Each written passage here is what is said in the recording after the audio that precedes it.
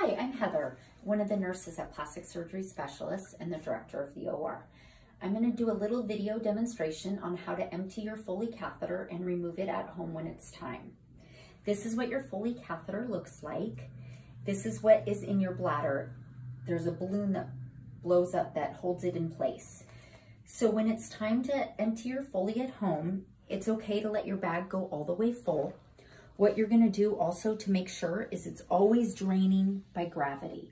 If you have it at the same height as your bladder, it can back up into your bladder.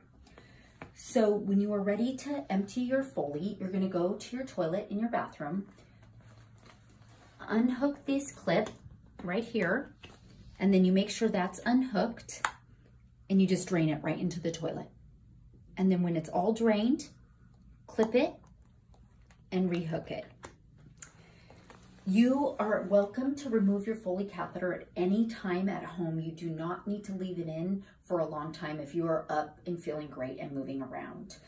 The max amount of time you can keep this in is 3 days. You will only get a Foley catheter for tummy tucks or body lifts. Most likely for any other surgery, you will not have to worry about having one.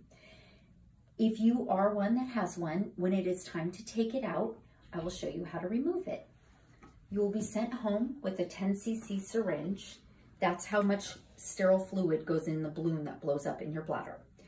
When it is time to remove it, you come over and there's this little piece. You're gonna stick the syringe in there and you're gonna pull back all 10 cc's and get all the sterile water out.